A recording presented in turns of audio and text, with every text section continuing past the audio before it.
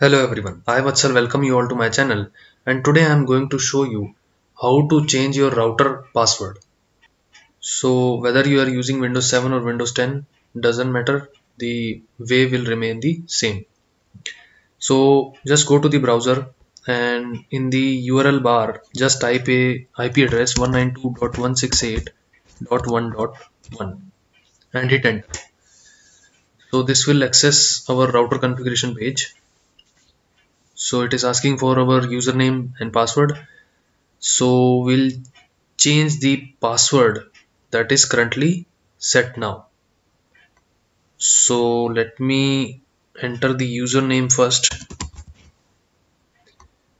and the password, the current password, and hit enter.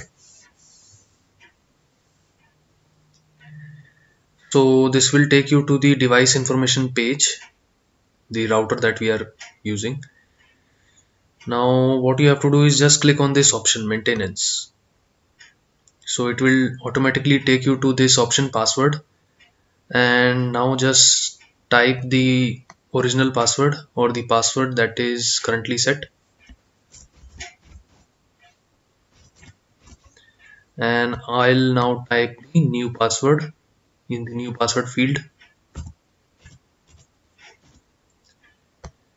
and just re-enter it, and after re-entering the password just click on the save button. Okay, it is saying that it should be at least 8 characters, so click on the OK button and change the new password.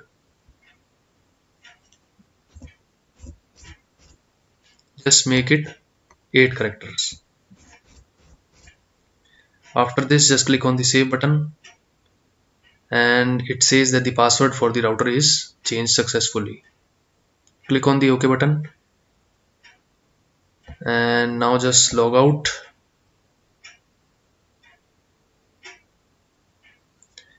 and I'll just try to log in with the new password that I have set.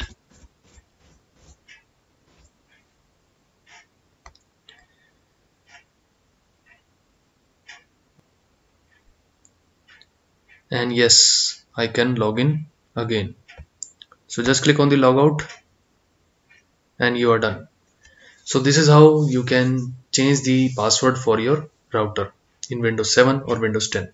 So that's it from my side. If you like my video, you can click on the like button and subscribe to my channel. Thanks for watching.